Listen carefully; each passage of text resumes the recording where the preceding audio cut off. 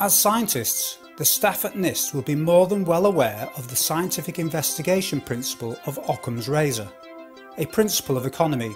It encourages the inquirer to avoid overcomplicating an investigation, to look for the most logical answer to a problem based upon accepted and tested laws of nature and science. In other words, a simple hypothesis is generally better than a complex one. Hypotheses should not be multiplied without necessity, and in other words, the simplest explanation is always to be preferred, unless further evidence forces its abandonment. An honest investigation should always start by looking at the observed event or data, then follow the evidence wherever it leads.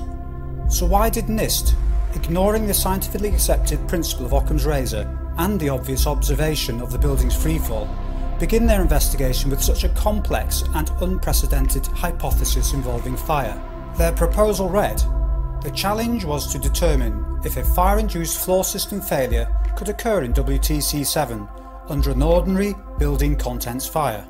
The column at the very right is column 79, and that's the column that first buckles, causing the floors to come down, followed by a quick succession of failures of adjoining columns.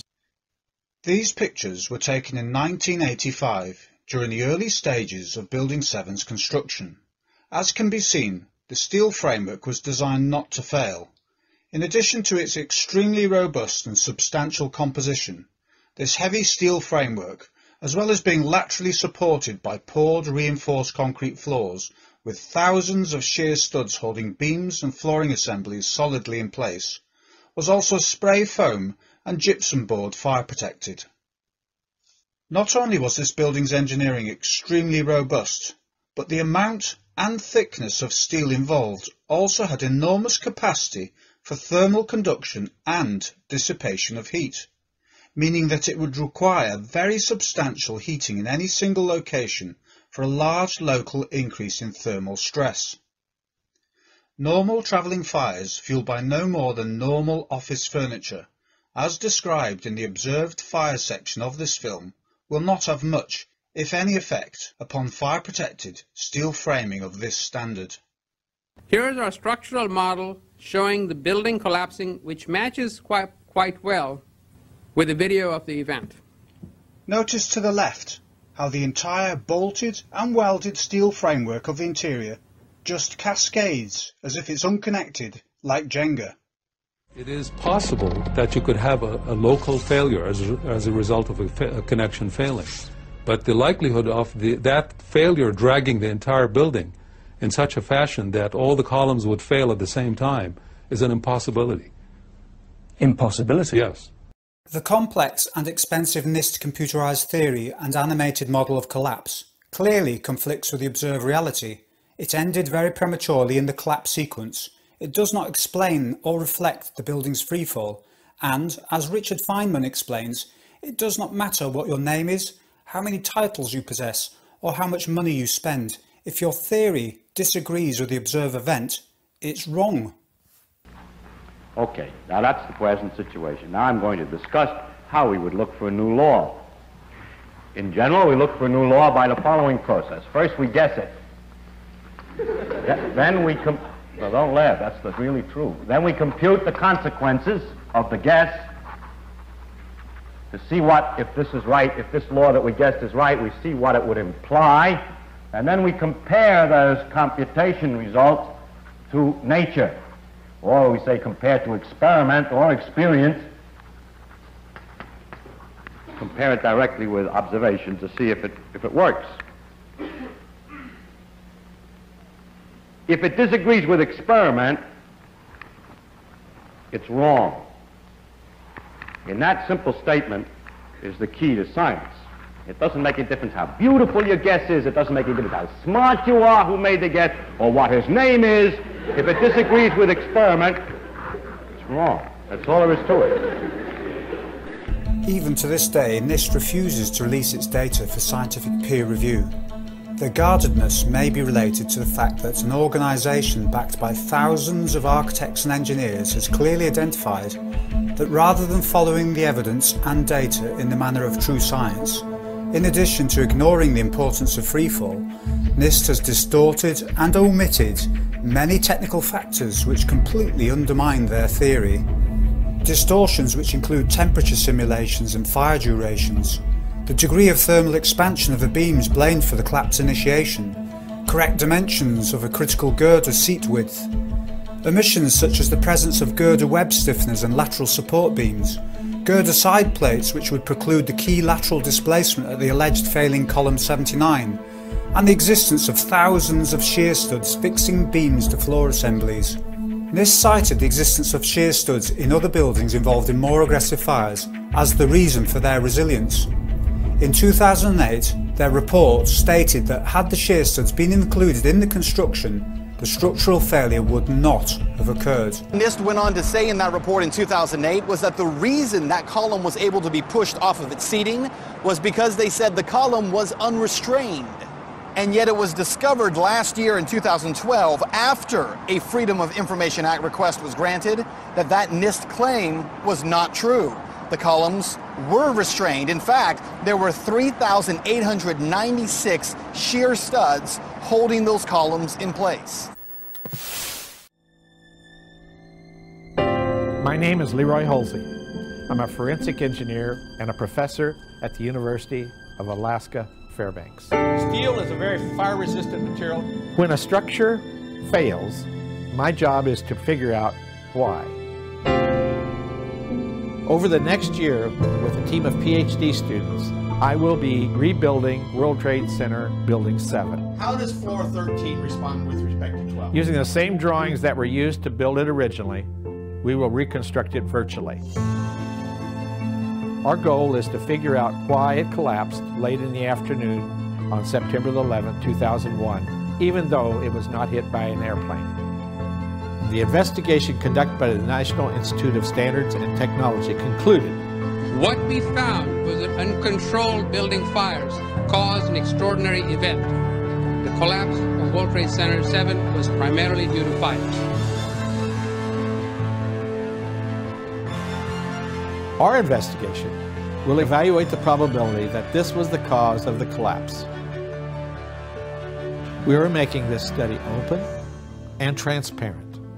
Whether you are a physicist, engineer, architect, fire expert, or a specialist in another field, or just an ordinary citizen, we want your participation. We are making all of our data available online.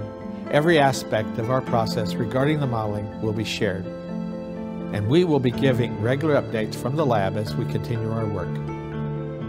Join us in getting to the bottom of why World Trade Center 7 collapsed on September 11th, 2001.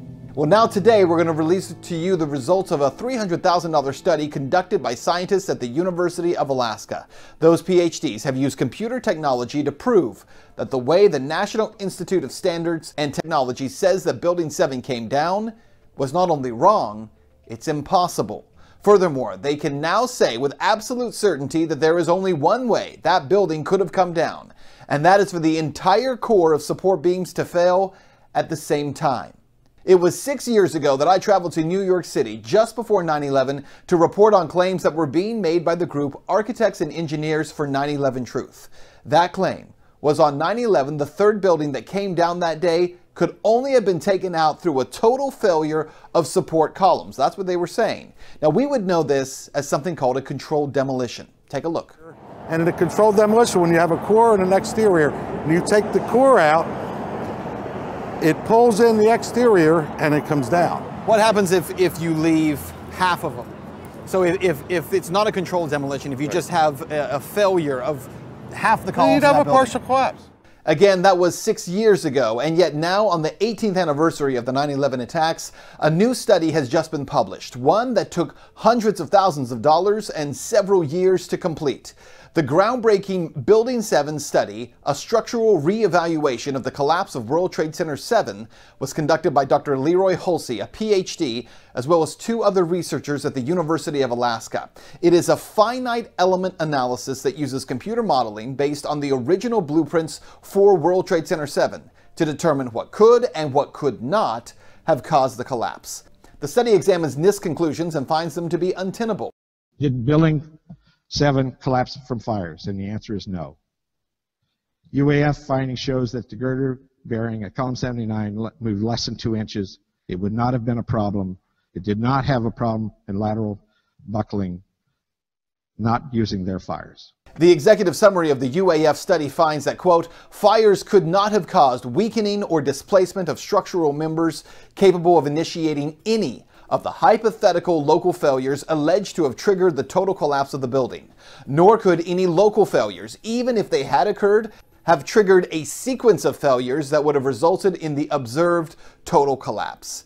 Well, this leads Dr. Halsey and his colleagues to this, quote, it is our conclusion based upon these findings that the collapse of World Trade Center 7 was a global failure involving the near simultaneous failure of all columns in the building and not a progressive collapse involving the sequential failure of columns throughout the building.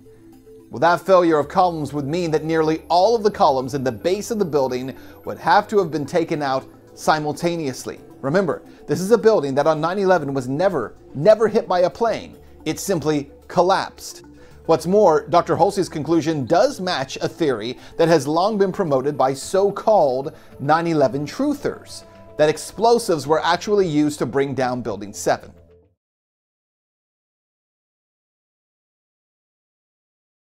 Here's the UAF collapse simulation. Velocity is a red. And actual building collapse velocity by David Chandler took the video and monitored aspects of it in time and plotted it. He was a physicist, and over a 2.5 second period. And you can see it's free fall. That's what that building did. And our red simulation points are very much on top of that, just to kind of give you an idea. Alaska University's forensic examination has provided additional recognition of the validity of the original measurement of Building 7's freefall by David Chandler.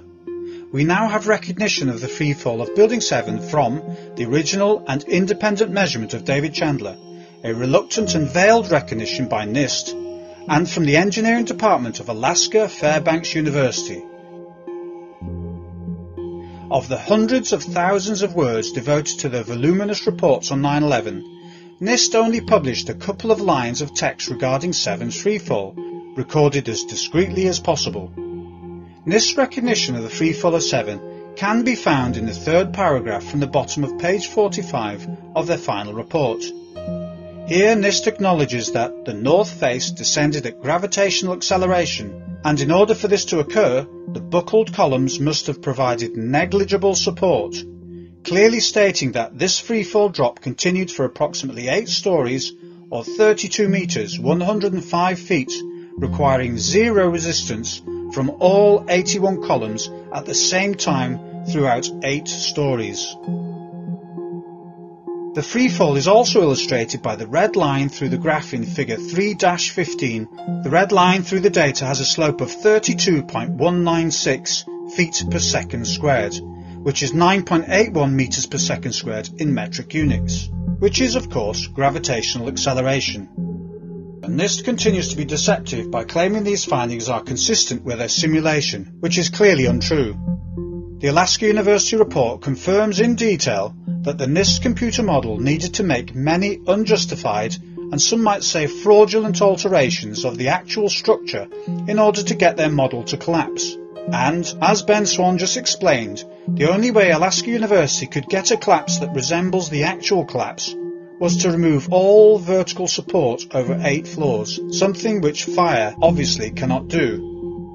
To muddy the waters and confuse the lay reader, NIST added their Stage 1 reading, which, after examination and research, is found to be a non-downward movement, a lateral movement of a kink forming in the middle of the north face roofline, only visible and measurable via NIST's deliberate selection of a low camera angle, which introduced a significant parallax measurement error, fraudulently buying their analysis extra time.